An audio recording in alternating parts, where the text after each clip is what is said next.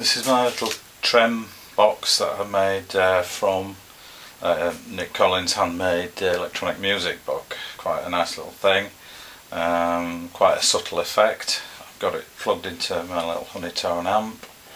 There's a little internal switch, throw that on, close down the lid. This changes the rate. It's a very slow pulse.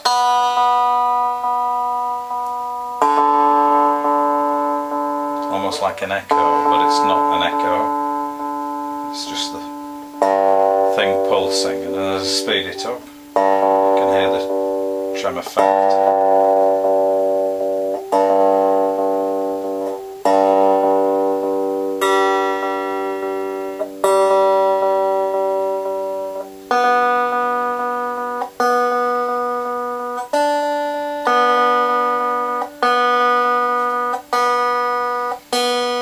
If you turn it up full, then the trem effect disappears and you can just play through it clean.